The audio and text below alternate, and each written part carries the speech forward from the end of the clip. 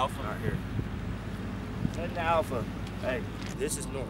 This is east, south, and zoom west. out. The bird's right Push the above bottom you. You want button. that camera facing this way, down all right? here. Since we're facing north, we know that if we face this antenna this way, this antenna is facing north. Does that make sense? So he's just north of us. We face this antenna north. He's not going to lose link. I promise you that. All right? He's not going to lose link. What he's going to do is his regular flight pattern is once he gets to Alpha, he's going to fly to Bravo. You want to make sure he maintains his cruise speed, right? See where it says narrow? All right. Okay. See, look, he's about to come to the. He's still a little to the right of us. So you want to move this antenna just like that. All right. And just see where he's at, and then just every 5 seconds find out an updated location and make sure. Okay. See, I see you got a vehicle in your picture, right? Roger. Hit enter 2 times. All right, that should put you in loiter mode. 0.3, that means you're 300 meters away from us, right? What's your bearing? In this case, let's just say the only thing suspicious is any type of moving vehicle, all right? So if you see any type of moving vehicle, you're on the lookout for it. I want you to go into loiter mode. Let your MO know that you're going into loiter mode, right? And I want you to keep that target in your center field of view at all times. Your bird will follow whatever it is you're looking at. Does that make sense? Yeah. So what flight mode do you use for target acquisition? Target acquisition. Loiter mode. What flight do you use for?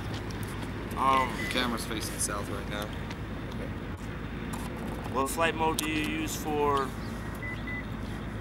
just surveillance and recon of a sector?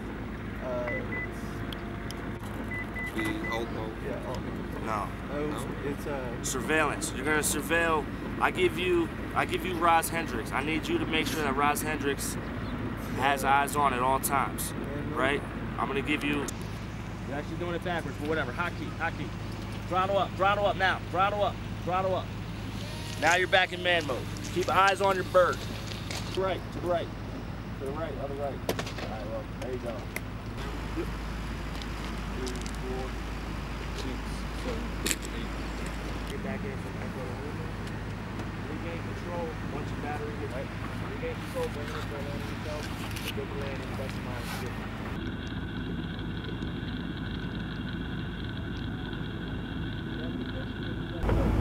And I'm recording, so we'll go ahead and go with rank, first name, last name, and then your job title. Okay, my name is Sergeant Harold Weidman. I'm a Raven Master Trainer. All right, and what's going on out here today? Okay, we have some Raven training conducting. We're certifying soldiers to be qualified operators of the Raven aircraft. And what's the significance of having trained operators for the Raven? It gives us the availability of being able to put eyes on targets without ever having to put soldiers in harm's way. All right, first things first, your rank, first name, last name, and your job title. Okay, Specialist Jonathan Hensley, 19 Delta Scout. Okay, and what's going on out here today?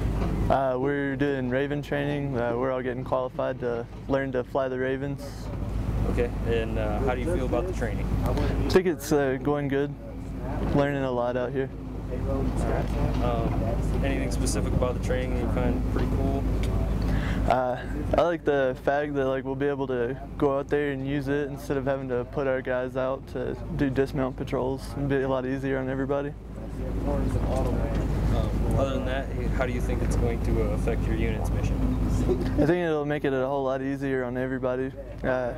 Give everybody more time to get ready for other things instead of always having to worry about getting rucksacks and everything ready to go on a dismount patrol. Gives everybody more time to work on vehicles and just take care of themselves and get rested more. All right. Anything else you want to add? I can tell. All right, man.